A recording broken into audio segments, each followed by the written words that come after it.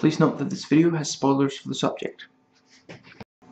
Put off by how long this video is, don't worry, I try to jam-pack my videos with as much content and as much detail as I possibly can. Anything I feel I can comment on and that I feel you might be interested in, I pretty much put in the video. I try not to repeat myself and talk fairly fast. Don't cry, movie thoughts. Now, other than the chase at the very beginning and the bar fight that he is involved in, the chase at the beginning was also about Brandon being found out as having been born female. Other than these few things, minor things, there is really little to no violence in this before they find out that Brandon was born female and then assault, rape, and eventually kill him. And this makes these already brutal acts hit that much harder. It's not one of many brutal, violent acts. It's one of the only, or rather, the acts after he is found out is, they make up some of the only. It's only then that the movie really has a lot of violence, especially people-on-people violence. Before that, it's tension. There's definitely a lot of tension surrounding John and Tom, and and some verbal fights, and what is said about their pasts. Now, and the use of handheld camera for the attacks really puts us there and just, makes it impossible for us to distance ourselves from it. And this is also a depiction of rape that really understands, at least some of the time, rape is used to humiliate and dominate and not for sexual pleasure. They don't consider Brandon natural, so they have to fix him, and this takes the form of, only heterosexual sex is okay, and you're a girl, so you only have to have sex with boys, and so you have to only have sex with boys. And something that also really hits is that after the rape, the two of them behave towards Brandon as though they were still friends, as though what they just did was a reasonable or acceptable response to finding out that he is anatomically female. As if they had found out that this friend of theirs, who's a guy, is, he's into girly music, and they tease, or maybe even bully. Some would say that that is, an appropriate response to that.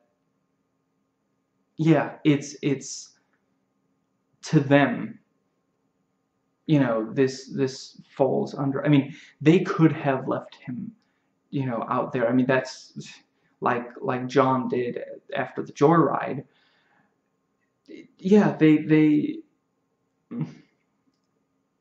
They give him a ride home, and the only real aspect left in the way they act towards Brandon that really, shows that they just raped him is them threatening that, he can't tell anyone, and trying to prevent him from running. And now, they didn't like Brandon because he was male. That was incidental. So it's not as though yeah, you know, it's not as though something that was like, let's say that he had promised that, you know, he was actually rich and he was going to get them completely out of their situation. So, you know, go ahead and quit your jobs and, you know, spend all your money getting to this other place, then I'll, you know, help you from there. And then they found out that he has no money.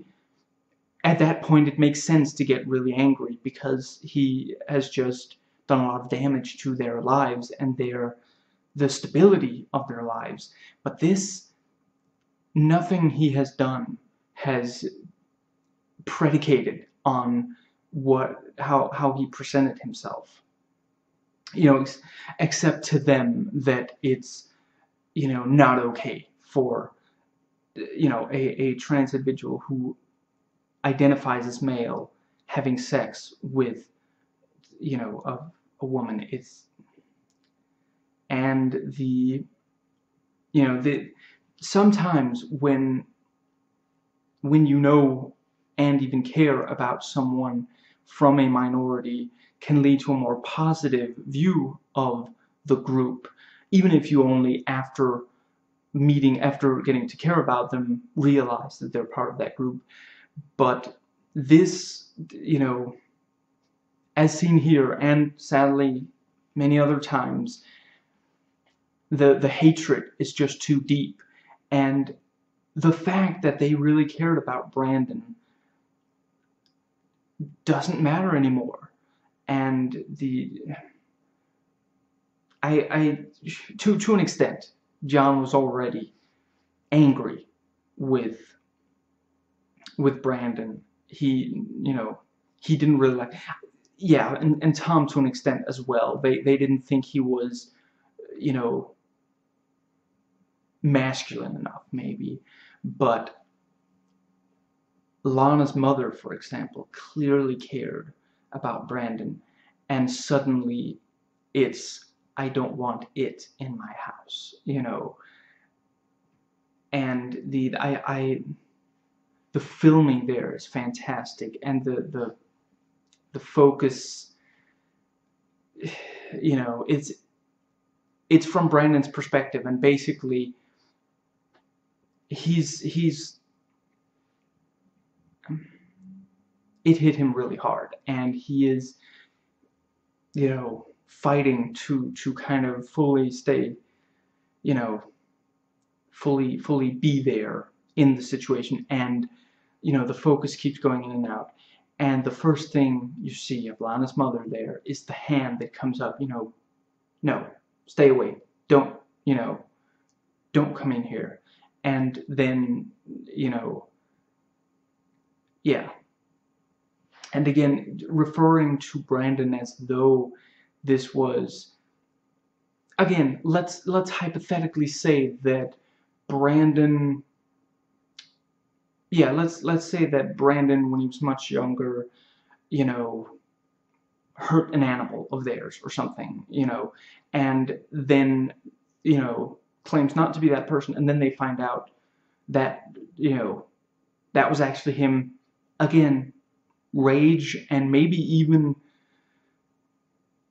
denying shelter is you know, more understandable in that situation. But this is someone who they consider unusual, in their view unnatural, and that's enough.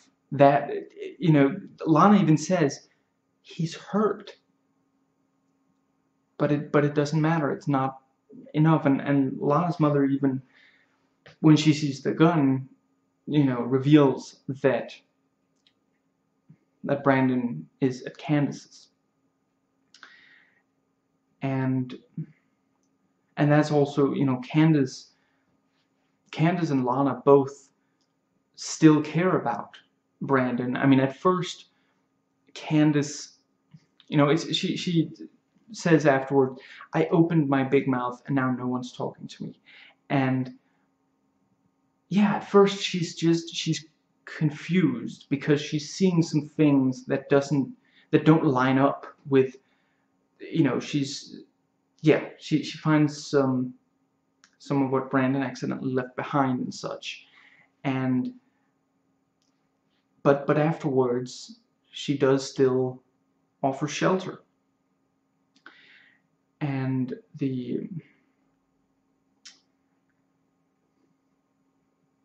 I suppose that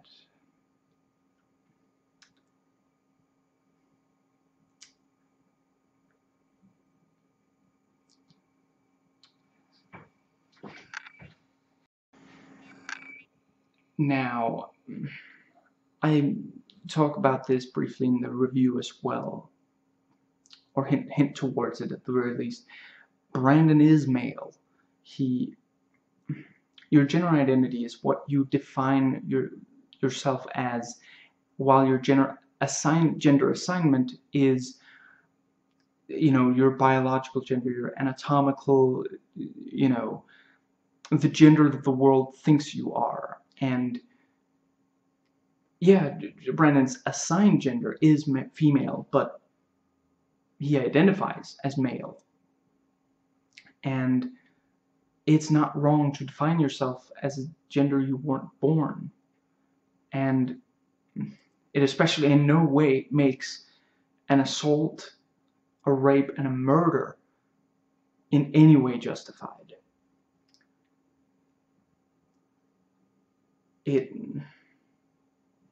Yeah, as I've already somewhat gone into, it causes no harm, and it shouldn't be met with abuse and even violence, and sadly it too often is because of ignorance and bigotry. Now, the romance between Lana and Brandon has been compared to Romeo and Juliet, and it makes a lot of sense. There is this thing of, yeah, their parents and their environments, their social environments, won't accept that they, there's every reason they should be together. They're in love, and and it gets to that, near not long before it's, before they realize that he was born female, she starts really dreaming as well. At first, earlier he remarks, "You are one cranky girl, Lana." He keeps, each time he meets one of them, he kind of relates to them as if, like he really understands the situation. Candace, bad night, the worst, and no, don't change your name. It's, and yeah, this whole thing, and then he defends her against, the guy in the bar, and and he's like, you have nothing on me. I'm much bigger than you. Obviously, I would win in a fight. And then John and Tom come in, but yeah, not long after, it's this thing of, you have such tiny hands. No, I don't. And I don't remember the name, but that, I'm guessing boxer, what with the words they use to describe his, yeah, so there he's relating to John and Tom. But with Candace, he keeps giving her compliments and being like, and she is just not having it. She does not want, and gradually she does fall for him. And yeah, not long before he is found out to be anatomically female, she even says, we'll go together, and I'll karaoke, and you be my agent, and if I can't sing, you karaoke, and I'll be your agent. It's perfect. It's just, yeah, it's such a naive and hopeful and, idea, and you want it to work out. You really do, but even as you hear her say that, you realize, and deep down she probably does too, that that's not realistic. It's,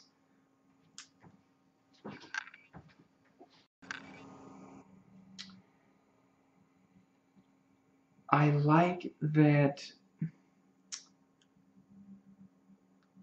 Brandon has personality. when doing stories like this, you have to be careful not to make a martyr out of the the protagonist. And obviously, again, nothing that he said or did makes any of what was makes the assault, the rape, and the murder at all okay, or none of it, of course. But I do like, he's not a Gary Stu. He has passions. There are things that he loves. He wants to have fun. He's not like constantly keeping his head down, just trying to get by. He grabs life and tries to make a future out of, and he can be kind of, yeah, naive and hopeful. And no matter how many times he is attacked for finding out as having been born female, he never gives up on it, and that's really inspiring. And it would still be tragic if when this happens to someone who has tried to hide it and has tried to be who society expects them to be, and they're still attacked. That is also tragic, but I suppose you say in this case, it's kind of, it makes a very compelling story. The story being told here is especially compelling because this is a guy who really did.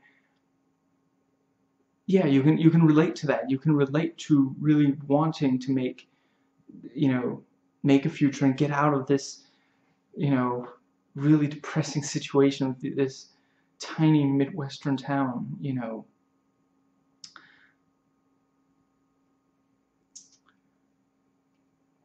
And Kimberly Pierce wanted, and I'd say managed to, focus on Brandon the person, where the media focused on, oh, this is a girl in boys' clothes, that's weird, and the brutality of the attack. And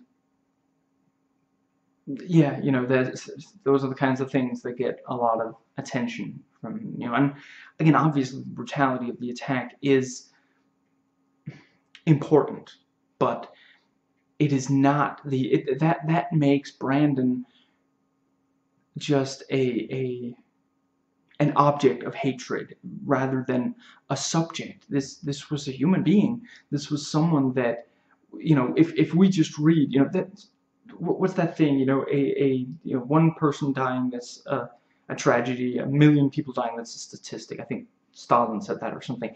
And yeah, if you're just reading, if it's just a name and a bunch of details about this horrible thing that was done to a person, then it's maybe not a statistic, but you don't understand the situation, and you don't understand how much, because you can't relate to that. You can't relate to just, this horrible attack, because thankfully most of us have not experienced that. So when you read that, it's just like, oh, I'm glad that didn't happen to me. It's not that this person had everything taken from them. This was horrible.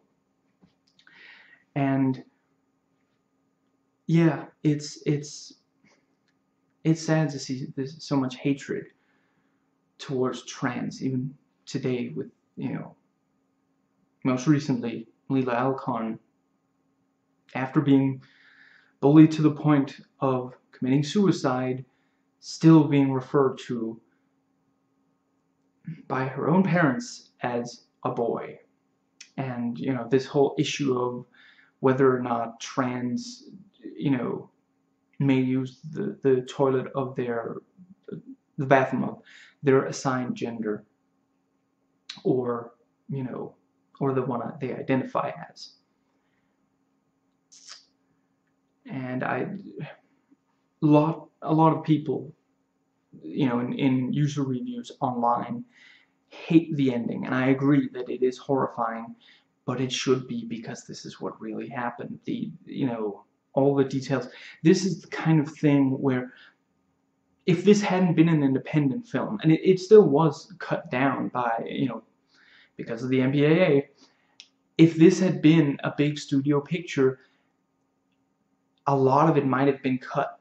I can see a studio exec being, why do we need the first assault? Why can't we go straight to the rape? Or does the rape really have to go on for so long? And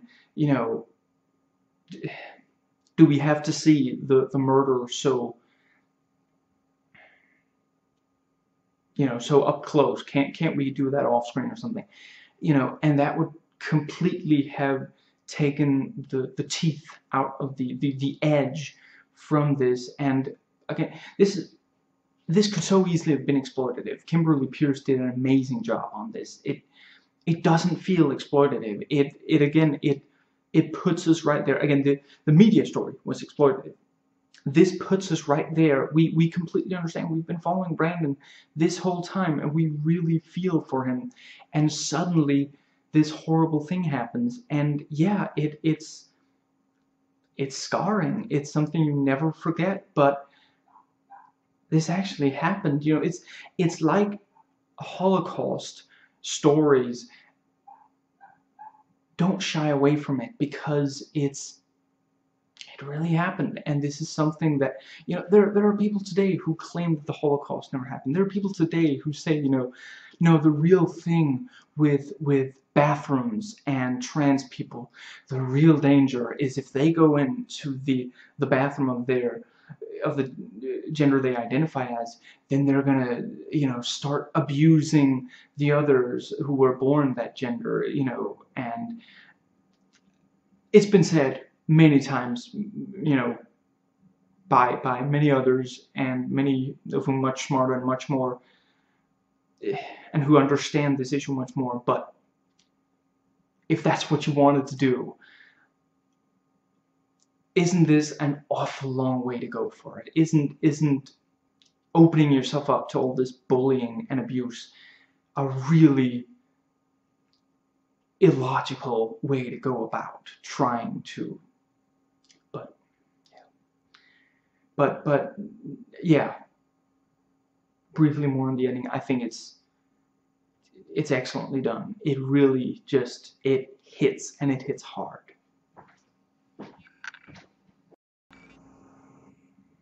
A lot of online user reviews as well have called it good but sad, and I always find it strange when people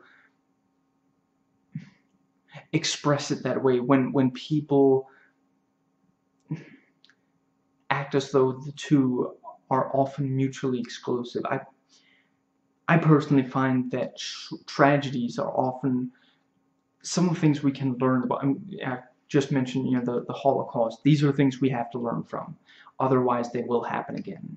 And yeah, it's gonna leave you really depressed and destroyed. But I always say, if you don't want a movie to have an effect on you, whether, in this case, make you sad, in, a comedy, it'll, have you laughing, a horror movie, it'll have you scared to turn out the lights when you go to bed. If you don't want a movie to have an effect on you, why are you watching a movie? Yeah. Now, I think, Sarsgaard mentioned that he tried to really add a lot of charisma to his character, so that even though his character isn't very sympathetic, but I do think he managed. I mean, these are actors very much, very much into the kind of indie movies and difficult roles. Hilary Swank, Chloe Sevigny, and Peter Sarsgaard, that's his name. And yeah, he plays it just right, because you can kind of see why they would still, hang around this guy, why they haven't, just frozen him out. And he's very clearly unstable. You know, he can't take criticism, and these kind of, you know, when, you know, after the joyride, you know, it's clear that it's his fault. He, you know, yeah, and then he turns and says to Brandon that he should, you know, never do that again. And, you know, Brandon puts up with a lot from John and Tom in the movie, but that's one of the places where he really says, no, this is, you're being ridiculous. This is, you know, you can't possibly believe what you're saying right now. You cannot possibly. And we see Tom, you know, because Tom can be quiet a lot of the time and kind of, yeah, he doesn't say an awful lot, he doesn't do an awful lot, but he does, like he says, he's the only one who can control John. You know, they say he has no impulse control, you know, and we see Tom like, calm down, don't keep pushing, and then it, you know, it goes wrong, and John leaves them there. You know, it's just, it's like he's a child. It's, you know, to think that kind of, yeah, you know, and Candace even said, that's my car. You know, yeah, it's ridiculous. And, you know, and Brandon is like, you know, that he didn't expect that that John would go to that, you know, and the others are just kind of frustrated. It's, you know, or they might be somewhat surprised, but it's still, he's part of our circle, he's part of our lives. And yeah, this is just the, and you know, it's not only even, you know, it's not even only when people criticize him and this kind of thing. When, you know, I believe it's April. Yeah, I believe it's his own daughter. You know, when, you know, it's that thing of like, yeah, she has an accident, and John flips out and yells at her, and it's just, this guy should not have a kid. This guy cannot handle it. And then he starts, you know, criticizing her mother instead of just, yeah, it takes very little for him to lose control. And he doesn't always get violent, but yeah. Now,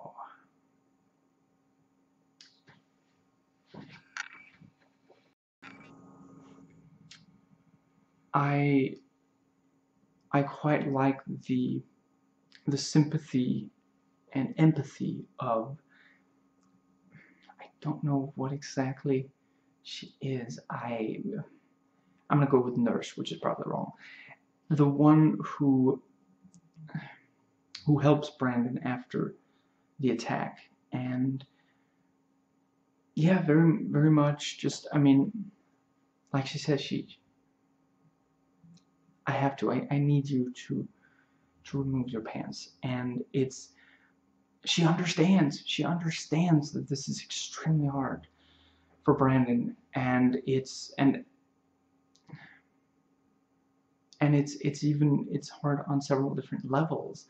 It's extremely hard to be in that situation, to have just been assaulted.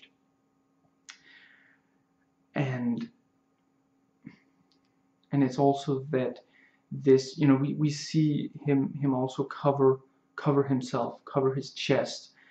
And again, you know, part of that is just a shyness. You don't want to be seen naked by, you know, someone who isn't, you know, someone that you really want to be intimate with. But it's also this thing of, he is a man and he knows it, and when other people see these parts of him that suggest otherwise, it's really hard on him. And yeah, it's so well played by both, and yeah, it's a real relief that at least in that situation he isn't pushed. And then we of course have the cop questioning him, and it's so direct and so crass. And at least at first he is trying to like some of the at least some of the time it's details of the rape so that they can make a proper report, and they can process the case properly, even though Brandon doesn't want, but which is often the case. Rape victims, it goes underreported, and even when it does, they feel bad about it. They feel as though it's something that he even says, which is it's in part also him as a chameleon, him trying to be accepted, and him trying to give the other person the upper hand in the situation. He says to them, "I know this was my fault," which is heartbreaking too. But then the cop goes into this completely, he starts asking questions that there's no reason for him to ask. Why do you dress like a boy? And I think it's very, when Brandon is being assaulted and everyone is and everyone is right there looking on, and he sees himself as among the crowd, as looking in, as the reality is just too hard. It's too hard to deal with being in that situation, and so there's a kind of externalization, and it's like he's looking on to, and it's also noteworthy that the Brandon looking on is very clearly fully male and masculine Brandon, with the clothes and everything. So it is, yeah, it's, and another thing in this that would probably have been removed, or at least made very different in this, if this was a big budget and very much a studio kind of thing, is that when Brandon is being found out as having been born female, that's early in the second half of the movie. Half of this movie is him being abused to varying degrees by people who treated him as one of their own. We spend half the movie getting to know these characters and seeing how well they do get along, at least, even if they hate the situation that they're in. And then the second half, which again makes that all the more devastating, that we've spent this time seeing, we know this isn't the first time, we see that in the very beginning, but this is the worst time that it's happened,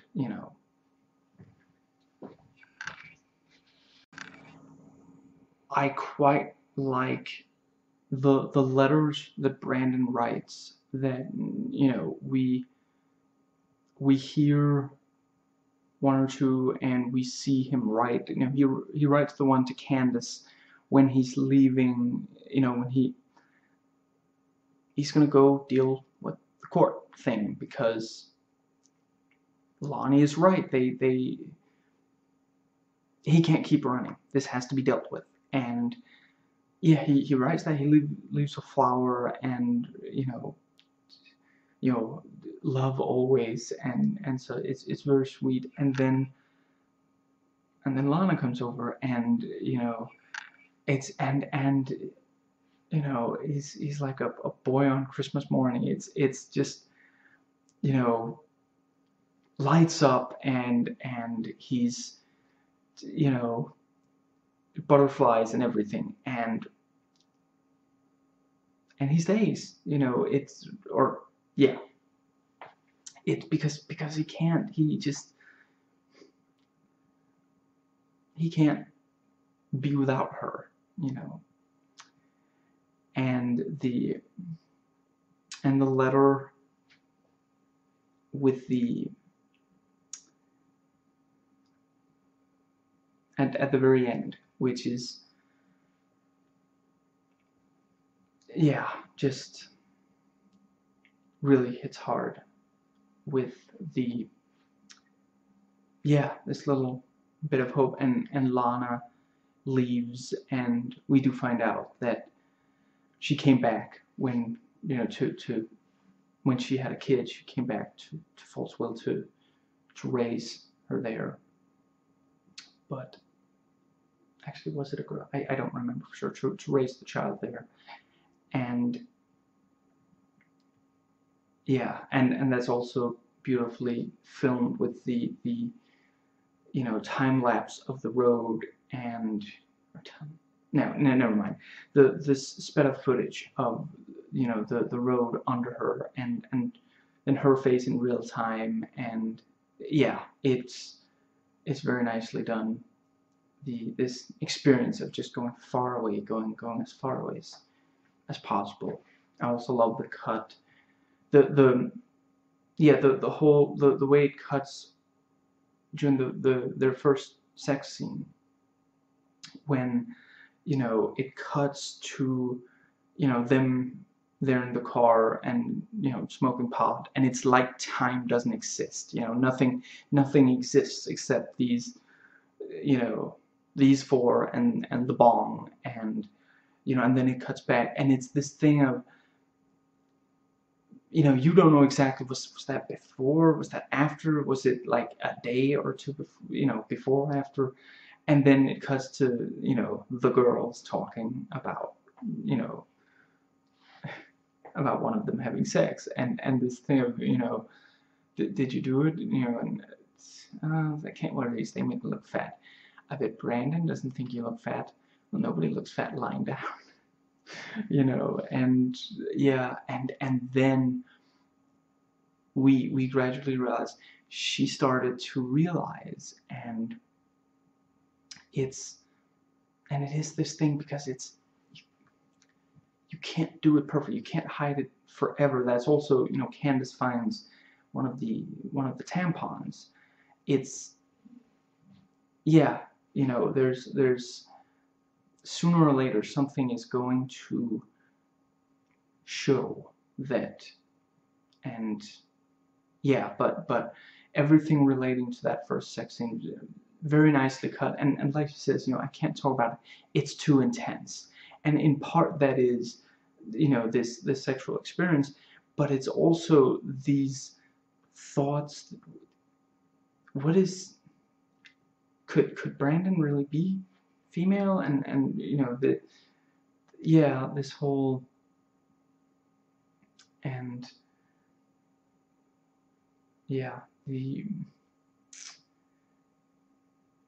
I quite like, I believe it's also a letter, or maybe it was something she said to Lana, but when Brandon goes to the courthouse, something he said to Lana, sorry. When Brandon goes to the courthouse, there is this, you have the voiceover conflicting with the visual. This thing of, oh, it'll work out, and there's no problem, and I don't remember the words, but this is the what you get out of what is being said, and it's kind of the dream colliding with the reality. And even as he goes in there, you can tell that something's you know that this isn't going to go well one way or another. And then, you know, oh, you can just mail the receipt. No, don't. It'll just take a second. And, you know, excuse me. So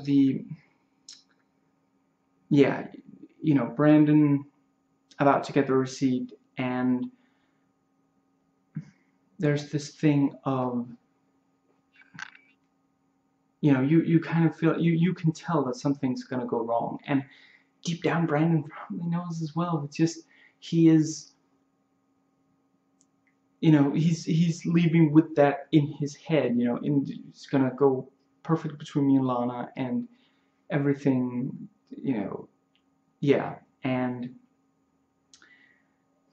he, yeah, you know, we was screaming at the TV, just go, you know, it's, forget about the receipt, just get out of there as fast as you can. And then, you know, and you know, and him going to prison is also really, you know, that's where he loses control. That's where the situation gets completely, you know, he can't fix it anymore. You know, at the very start, we don't know exactly what happened there, but he's running away, and, you know, yeah, you know, these guys, including the brother of, you know, the girl, are, you know, want to beat him up, but they can't get into, was that a tribe? Yeah, where Lottie lived, and that's, you know, that's it. That was about what happened there. He didn't go to jail, Brandon, and this time he did. And in this situation where very much, you know, if he hadn't really known anyone there, then maybe it wouldn't have been too much of a problem. But when he leaves jail and then comes back into that situation, and they're realizing that maybe something is going on, you know, then it goes completely out of hand. Now,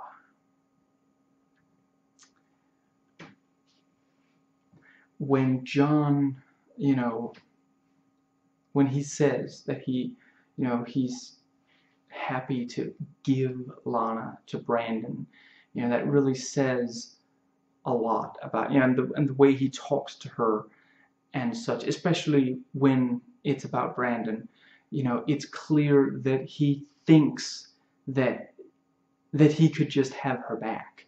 You know, it's, I mentioned in the review that the men in these, you know, in this environment feel like they're entitled to these women, and if the woman says no, then, you know, the guy will insult her and such, at the very least.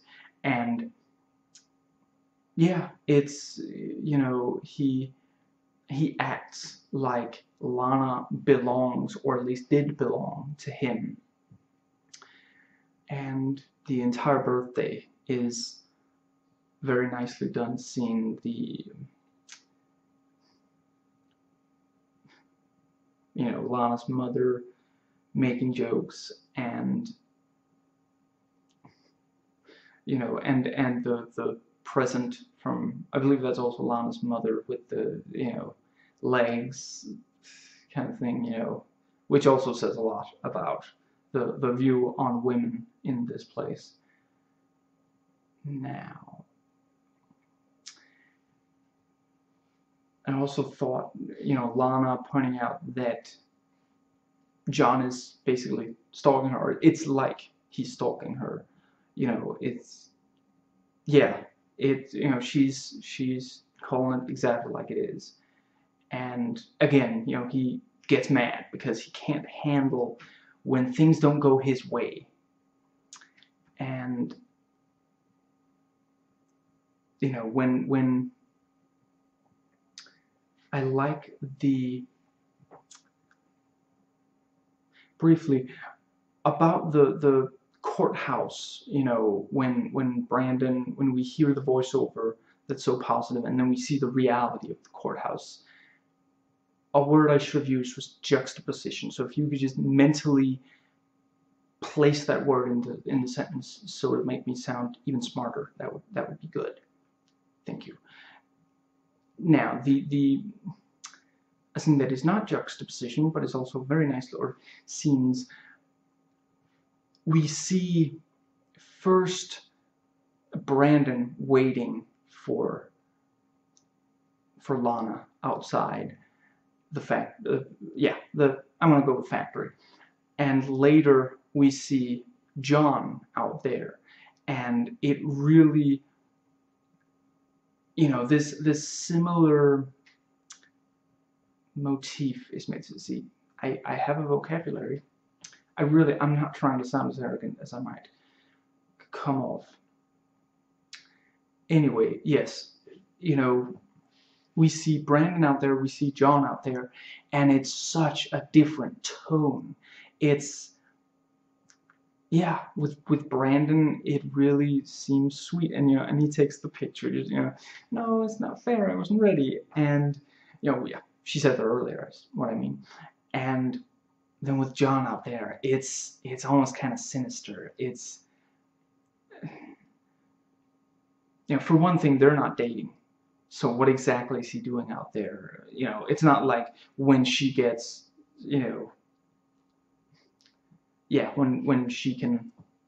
when her shift is over, they're gonna go home together or something, And it certainly isn't like, with Brandon, again, this kind of naive thing, and we are also told, I think it was Kate who covered for her, you'd be in trouble if I didn't cover for you. Now what happened, and we drove and just and they don't buy that for a second. But yeah, with that, it's sweet, and it's this very, they're actually kind of like teenagers in that, like, let's ditch class, and go make out. It's just, and then with John there, it's just, yeah, it's really uncomfortable, and it doesn't seem like Lana realizes he's there, and that doesn't really help. Then we're really talking stalking. When he isn't trying to be found out, when he's just sitting there watching her, and we don't know for how long either. And yeah. And I suppose the last thing I wanted to say is, I think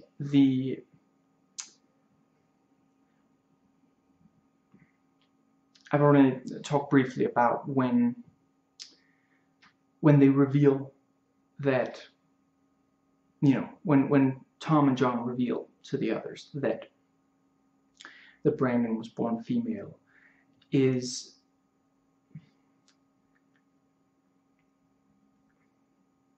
briefly, I just want to say the shower that he finally gets to take.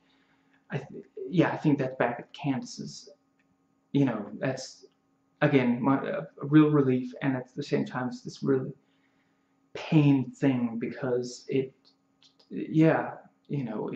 this thing of he can never wash that away. It's, and he also comes to Candace and says, I'm sorry. It's not, can I please have a place? It's I'm sorry. But yeah, when it is revealed to the others, and Lana sees it, and Brandon had told her that he was a hermaphrodite, and that, and to that he would kind of, hence placed in the, the women's prison, and that whole, and that's also where he really is completely, I've already mentioned that with the jails, where he loses control when she comes to see him in the cell, and this whole thing, and the female, the woman in the cell, give us a little privacy, watch the show, and yeah, but yeah, that's where Lana sees that he is not a hermaphrodite, and I think the movie does well at she still loves him, but there is it is a maybe a shock, you know, and that's, you know, and she really tries to fix the situation, you know. She tells Brandon not to, you know, not to come in, and she, you know, tries to hide it, and, you know, she said, no, don't show me anything. You know, we just gotta get them off your case, and then, yeah.